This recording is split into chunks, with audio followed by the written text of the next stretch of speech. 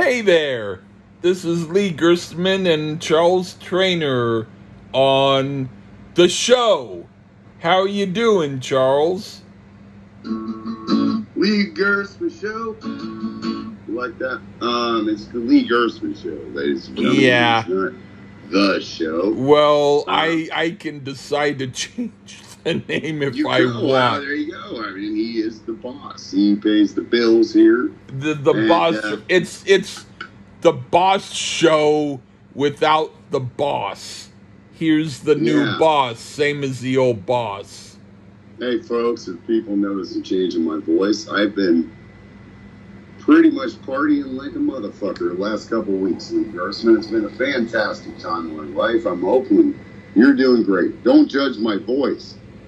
I think it sounds just as good as it always does. Well, God, you're such a smooth talker.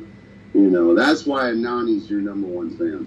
And I wanted to say... Hey, Nani, Nani, Nani. Hey, Nani, Nani, no. Do-do-do-do-do-do. Do you know that song by Van Morrison called Kingdom Hall? No. But that's where he says, hey, Nani, Nani, Nani, hey, Nani, no. It's either that or it's Lottie, Lottie, hey, Lottie, lo. But do. Anyway, listen to Kingdom Hall. I know Lottie Dottie, we likes to potty. But you're not a hip hop fan.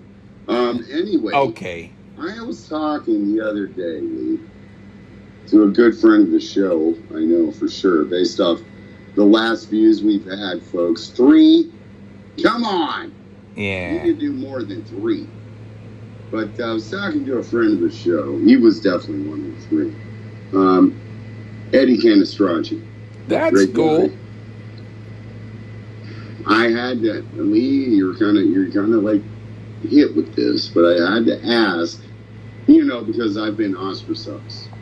So I don't know too much, but I still have a few people in the world there. Yeah. And the Whack Pack poll. What is going on with the Whack Pack poll? Eddie wanted to know. Because he explained to me what it was, Lee. Oh. Yes. I want you to understand something. Okay, the Whack Pack poll. Go, you tell your perspective, and it's not an embarrassment thing, because I'm going to turn this frown upside down today. Okay. Show. Well, when I first mentioned it to you, I mentioned it because, well, first of all, I was drunk, and because I felt angered, and I also mentioned it to someone else who also, like you'll probably do, said positive things. But when I first looked at it, it said the Whack Pack. There too, Lee. I was on there too. Yes. Okay. Yeah. But that's partly why I even mentioned it to you was because I thought usually I stay out of things if I'm not mentioned, but when I'm mentioned, I'm like, okay, hell to pay. But the thing is, the Whack Pack has been considered, from the definition that I had read, people who are mentally unstable and possibly racist. And even though I know that's not the case, it was just, and then of course with Mr. Person who put the thing up. And I noticed that on a post that you did where he commented, he was saying other people could put in things, but no, our names were put by him. They weren't posted by other people. He put both of our names up. But anyway, the thing is, I thought, and I'm not going to mention names except to say I thought, wow, why are these people voting for me? But then again, with one guy who I know is a good friend, he likes to joke, and I figured it was a part of his fun. So I'm not going to jump to conclusions, but at the time, I thought, you know, screw this shit. That's what I thought. Okay, that's my take. But I got clarification because again, you know, Eddie C is basically the Lord Mayor of that whole community. Yeah. And he explained it to me. First of all, Lee Gerstmann, I finished last. I don't like finishing last. I would have gladly taken your spot. I would have gladly been last. And I am not mad being last because I'm just an asshole. Now, what they think about Lee Gerstmann is, okay, let's go into an alternate universe, Lee, because we're doing some wacky shit right here today on the Lee Gerstmann Show. It's great to be the #1 wacky guy. You have a niche, man, and it's fucking awesome. And I didn't even get voted for by this guy that made the poll there, Ronnie Nogan. So I was last. I'm not happy. You won. Get over it. I'm last again on the Lee Gerstmann Show. God damn it. I am not happy about it, but if you think it's okay, you're a winner, dude. Then you're a winner. Fine. I mean, it's cool that you're telling me this. I mean, you're a good guy, so that's all right. But what I mean is,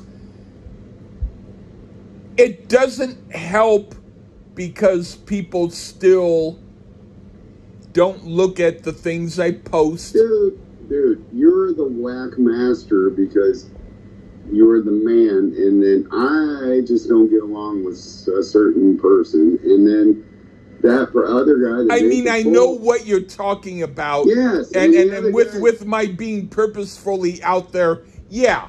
But what I mean is, but there's a lot of people who interpreted it negatively in a bad way, and that's what annoys me. I mean, I have to make one side comment here. I don't know why I would be wacky because of the fact that I wouldn't take loving from Cheap Trick. The rest of you will. That's good. I'm glad. I find now here is the thing: the fact that they are doing that means how petty they are. Well, there you go. And I don't give a fuck. So you can put me at #1 of the whack pack, motherfuckers, or whatever you want to do. It upset my boy Lee, but hey, you know what? We're cool because he's a winner, and we're on the Lee Gerstmann Show today. I'll put it to you like this: I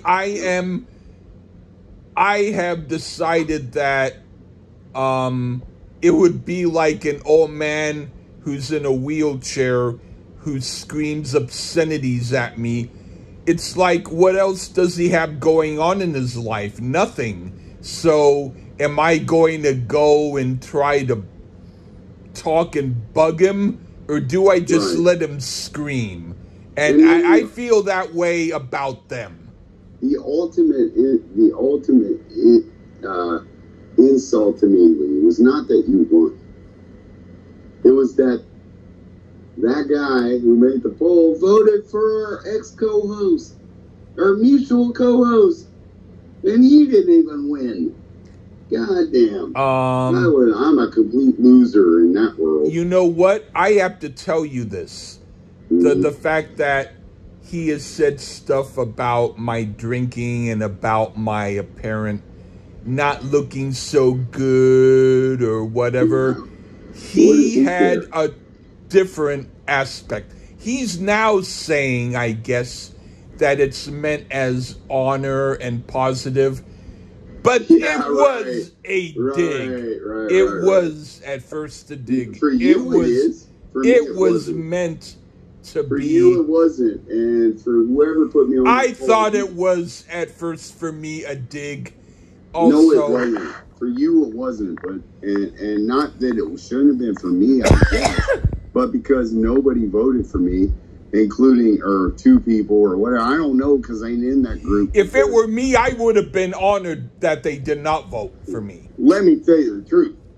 Here, I'm not even in those groups. I'm so ostracized because I like what I like, and I remember the mantra of those shows. I think those people did not.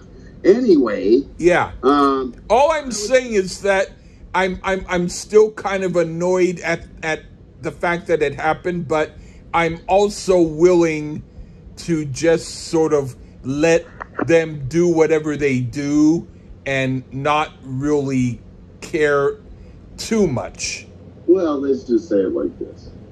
One day, myself and Lee, you'll have his little keyboard, I'm going to have my guitar, and we'll be busting in Manhattan, and when you guys, you can laugh all you want while you're sitting in your basement stroking your putts.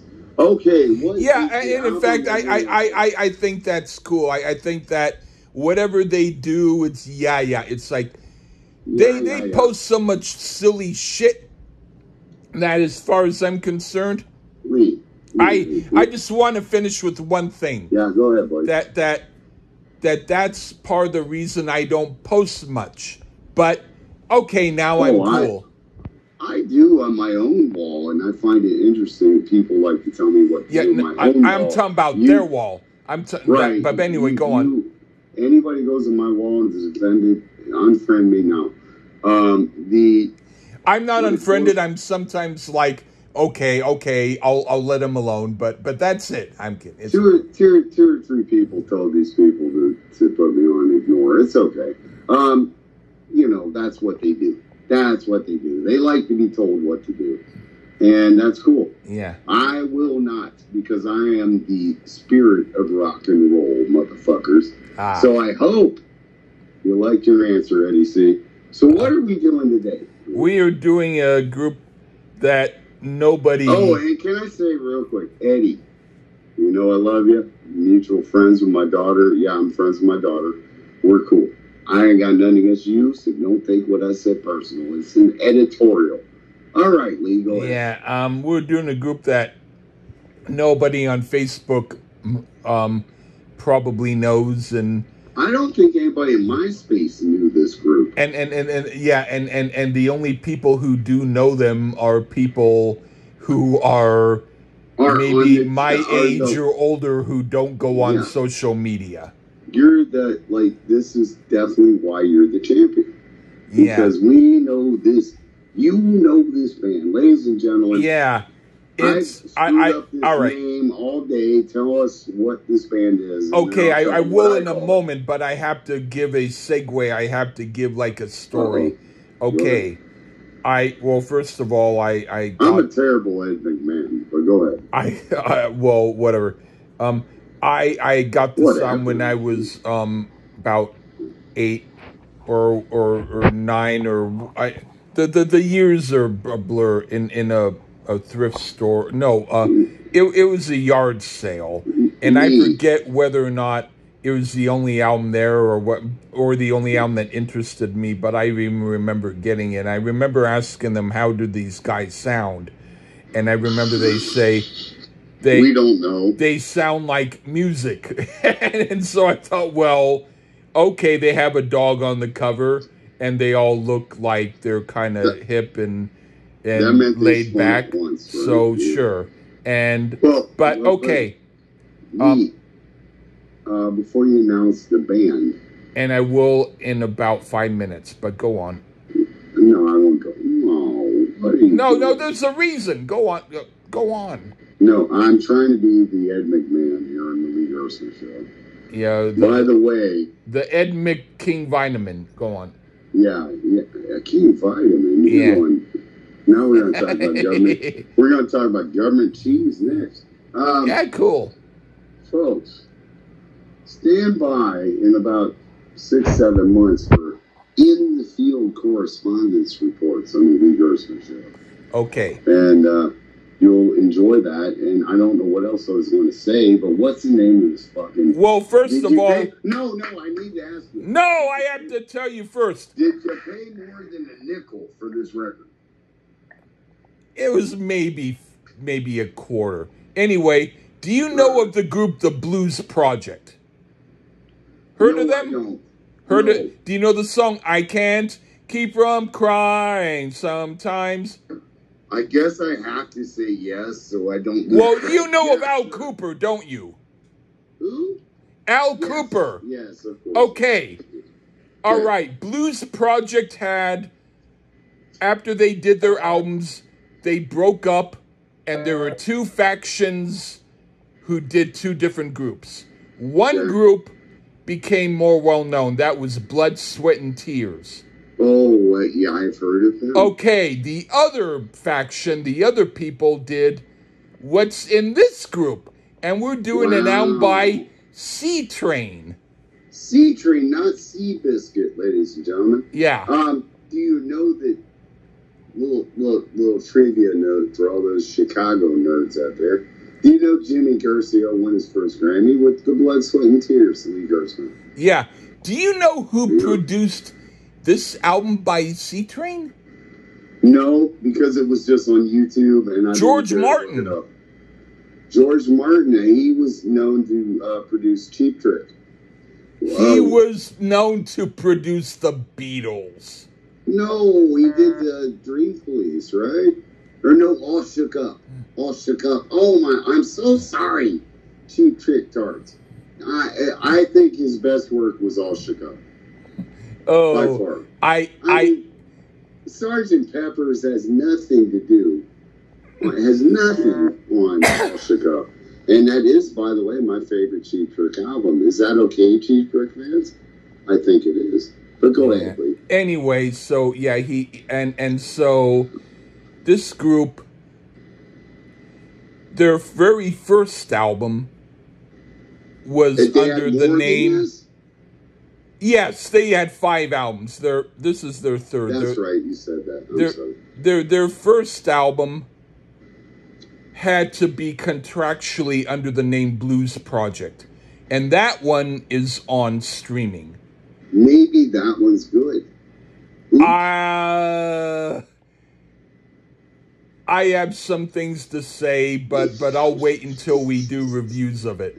But I don't know. You might. But then they did another album, and then after that, they recamped, and a guy named Peter Rowan, who you remember him, right? Yes, I do. He was from Earth Opera, and he was in the Rowan Brothers. He was on this album and on this version of the group. I kind of figured. I think I heard him singing a bit. Yeah. And then, so I had the album back when I was about 8 or 9 or 10, so I know everything. Well, you already did. But then after they did 2 albums with this lineup, they did one more album, their most publicly forgettable album, even though I like it, and it's the only album other than the first album that's on streaming. Right. Which is weird, how the only album on streaming is the one album that people don't know. I know, folks, don't look for this one. That might be an indication of the fun that's going to be had today on the episode, because don't look for this one. It's hard to Lee Gerstmann at the Lee Gerstmann show. It's hard to find it, because when you find it, you find that there are some songs that are edited wrong and all sorts of crap. Did you did you do the one that I gave you so that you got the right edit? Of course I did, because who in the hell would look up Seabiscuit? Yeah. Oh, Seatrain. Yeah. But anyway, I picked this album because I wanted to do it for a while, and I finally figured, okay, it's time. And being the Ed McMahon, of the Lee Gerstmann show, of course, I will listen and give my thoughts. So, enough about the history. Let's dive in it. Okay, do you want to go first or me? I'll go first. Okay, the first song is Willin'. What do you think about that one? Before I say what I think, I only take that offer because Lee is a gentleman. Thank you. For people at home, and he likes tucked insurance. Okay. Yes. Here we go. Willin'. Why don't fail me down? You fail me down right now, man. That 70s wah just hits right. Well, unless you hate that sound, and I'm kind of in the middle of that, Lee. It works on this one, but other songs I get annoyed by that sound. But definitely some groovy hippie gold here. AM radio all the way, kind of like a hoedown hippie jam fest. Lots of weed and party references. I'd almost call this hippie fusion Bakersfield sound rock. Don't That's that sound great, Lee? that's actually about what it was. Right. This violin solo is a nice touch. Not too bad, man. I mean, I didn't lose it over it, but there's some decent sounds here, so I'll give a more positive to Will. Right on.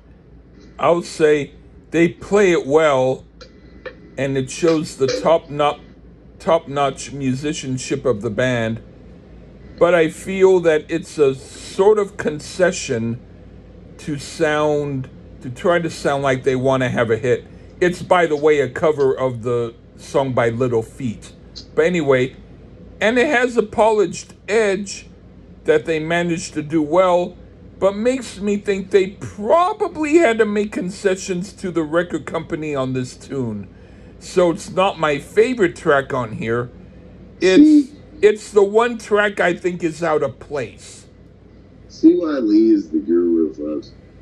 Does Little Feet sound anything like Can Heat, Lee Gerstmann?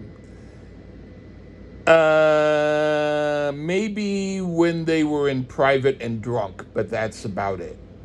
See, that's why he is the man. Yes, sir. Yeah. He thinks it's kind of like filler, and I thought it was kind of cool. All right. Well, that's because you didn't grow up with the album, but anyway. No, I did not. All right. Anyway, the next song, Song of Job. Okay. This used to be one of my favorite songs on the album, and musically it still holds up, except perhaps later during some of the spoken parts. It meanders a little bit longer than my taste, but most of the song is done well and has a bluesy edge I dig, and Richard Green's violin playing is especially nice here. He was in the Jim Kweskin Jug Band, by the way, and apparently in a group with Peter Rowan back before Earth Opera. But anyway, it's one of the better songs on the album, even though it might be a couple of minutes longer than it needs to be. What do you think? Peter Rowan, everybody at home, take your notes. That is the professor. You are the man, sir. Okay. Yeah. We get a bit of jazz swing here on this one, like that old school jazz. Breaking down the book of Job. Pretty decent subject matter. I don't want to get too religious here on the Lee Gerstmann show, but I'm not sure if Job actually yodeled, though, to God, but he does here. I'm quite fond of the piano licks laid down here. Pretty unique fusions of sound, again. A tad bit too fucking long, so we agree on that. But actually a pretty neato track. Pretty cool. Right on. Now, what do you think of Broken Morning? Man, we was doing great. Then that fucking flute. Ha! Do you go out of your way to find flute jams, Lee? I don't know. No. Well, it's not plastered all over it, so it isn't the worst use of that fucking abysmal instrument. Sounds like a different vocalist. I wasn't sure who. Didn't look up any facts. Unusual for me. Yeah, well, Andy Kohlberg from the Blues Project is on flute. He also wrote the first song, even though I think Peter Rowan sang the first song, but I didn't look at the notes. That would be Peter Rowan. I mean Peter Rowan from Song of Job. But I don't and know then who I think Andy Kohlberg sang Broken Morning, but I haven't looked at the liner notes for a long time. Anyway, go on. A different singer, yeah. Yeah, they have a few. He seems to have a tad bit of a better singing voice. A bit melodramatic, though, this song, but the vocals are a pleasant surprise.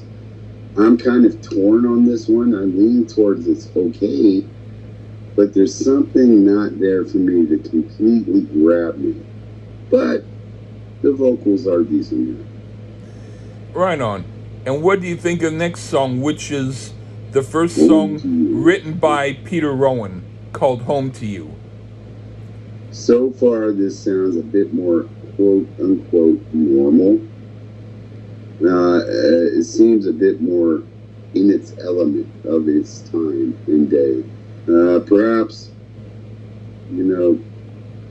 I don't know. Yeah, it's kind of a bland, generic hippie ballad.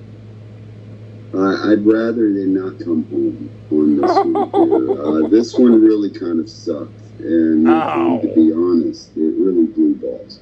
But go ahead, man. All right. I'm looking at my notes, and I'm still not sure what I meant. But anyway, it's almost a too subtle song musically, as if it was meant to be filler. But it actually is one of the good tracks on here. It's the closest Peter Rowan came to writing singer-songwriter material, and it's pretty decent. A good but admittedly deep cut. I don't think... I'm glad he decided not to go that route anymore. Yeah. No, I used to feel that way, so it's okay. This song is fucking horrible. Okay. The next song, Out Where the Hills, and that's another written by the Song of Joe people. Anyway. Oh, those people. All right. Joe people, let's go. Yeah, this tries to be the highlight of the album, and in some ways it is, because the playing is superb on it, and the spacey elements remind me of the group McKendree Spring, who I might foist on you one of these days when you're even drunker, but not as impactful as that band's spacey stuff. The song, though, is a little bit meandering for my taste now. Even though I liked it more back in the day, it's still a track I will hear and enjoy, but I'll still recognize its flaws. What do you think? Which one are we on? Out Where the Hills. Out Where the Hills. Let's see. This might be the breakthrough. I just don't get what we're trying to do here. Country easy listening fusion, I guess. I would usually go for one or the other, but not both combined. Oh. While this one is just way out there for me, and plus the violin reminds me of that twatish motherfucker Dave Matthews music. I hate Dave Matthews. Way not here for me. This fucking song was worse than Home to You. All right. What do you think of the next one? I can almost grit my teeth on this. But what do you think of Waiting for Elijah? Kind of like some Dust in the Wind era Kansas here. Some real delicate acoustic guitar playing. Oddly, because it isn't trying to blend all these different things, this one does something for me here. But I mean, after all, I am an Oasis fan, so therefore I give up all rights to any semblance of manhood, I guess. This one was a pretty cool one, though. I liked it. Yeah, I think this was one of the other ones that Peter Rowan wrote, if I'm not mistaken. Anyway, I like the Baroque arrangement and the harpsichord and violin parts, and those elements are some of the best things on the album. Except the song is a bit trite, like an afterthought. It's not compelling enough of a song to match the great arrangement, so it sounds too much like a filler song, which it is, but with great playing. It's so far the least interesting track on here overall, even though there were parts I liked. All right, now for 13 questions. All right. One of the best songs on the album. I like the progressive rock meets country element, and it's done in a way no other group has done quite as well. It's an interesting mix of country progressive rock and a little bit of Baroque, and I think is very cool. And it's another one done by the Song of Joe people. All right, what do you think? We're on Elijah. You. No, we're on 13 questions. 13 questions. We had a nice run here, with the previous. This one just sounds like a controlled mess. Oh. But I guess a nice one where you know where everything is type of controlled mess. I just don't like the choices made on this track. kind of like a hot mess of shit here, but I will say I do hear musical talent. Just not my kind of sounds here, and the violin is about enough at this fucking point. Okay. Okay, even though the violin is the reason why people like the group. Anyway, Well, they're smarter than me. Just like people like Jethro Tull for the flute, and that's why you'll never go to their shows, I guess. No, I never. I'd rather go see Hagar. Okay. Oh, all right. What do you think of "Oh My Love, Sally Gooden"? And I have to explain. "Oh My Love" is a Peter Rowan tune, and "Sally Gooden" is a traditional tune arranged by Richard Green. Okay, what do you think? The yodeling is just atrocious. In this mock hoedown type of gallopy type song on this part of the "Oh My Love," makes "Don't Pass Me By" the Beatles sound like Megadeth. Ha! I guess the violin solo is well played. And it goes on, and then it sounds like either a square dance or an auctioneer doing his thing. Yeah, well, hell no more here. Fuck this song. Shit! Oh, boy. I thought the song "Oh My Love" is not bad, but it's a pretty simple tune that on its own doesn't do much. But combined with Sally Gooden, it becomes a good track. Or to be more specific, the Sally Gooden part is a good track. But the lead up to it is interesting, so "Oh My Love" is okay. I do like the medley approach, and it overall is a decent listen and a highlight on the album. A highlight? Yeah. Okay. You might think, just like that warden highlighted the turd in the toilet by putting a flashlight on it. Jeez, But, oh boy. Oh, great one. Let's keep rolling. All right. I don't know now whether I'm so great, but anyway, the next one is "Creepin' Midnight." All right. I think it sounds metal. Yeah. The worst track on the album. It has no interesting instrumental passages, and it doesn't do anything unexpected. It's their way of letting us know they can play a Carole King song and sound like her, and they do succeed, but I don't see the point of it. All right, what do you think? No, we're back shit. To something I can groove with. Oh, here. Damn it! Shit that's been hard to find in the weeds that are this record. Oh, but boy. Again, it has a sound I gravitate to. Oh, boy. I'm sorry. I'm sure there's others that can't stand, you know, song structure. Oh, like me. A focused sound. And even though this does remind me a tad bit of say, either the band or maybe even some of those 70s Stones piano things. It's got a sing-along at the bar type vibe. This must be the best song on the record. Oh, Jesus. But we still have one to go. Oh, shit. So I will say, yeah.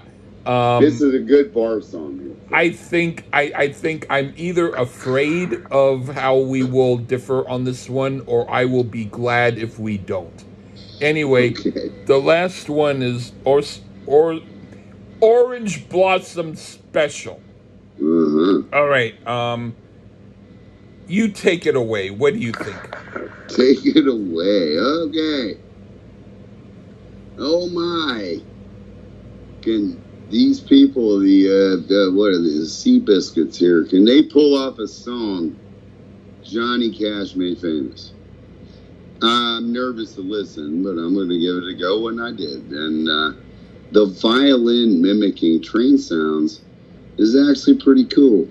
Now we have a violin part that works for me. It's not like that Dave Matthews nonsense. This one is not embarrassing at all. Great playing, and actually that hillbilly hippie fusion sound works here. Not the best song on the record. That would be Creepin' Midnight. Ooh. Nor near as good as Johnny Cash's version, but at least it was a decent listen on the way out. And my final notes are here for this record. I do hear the appeal, but elite music fans will hate it. Hence why I lean towards more like dislike, because I'm not quite. I do like Kiss after all. So what the hell do I Okay. Go ahead. So in other words, you will say it's more for people who like to put on their overalls and dip in mud, as opposed to you pedestrian tuxedo, air-conditioned yacht guys. Right, and acting like you're hillbillies. Okay. I think very best song on this album, with the band showing what they can do and doing it greatly. It's truly an awesome rendition of the song, and I dig it. Well, it's not the worst song in the album. Yeah, okay.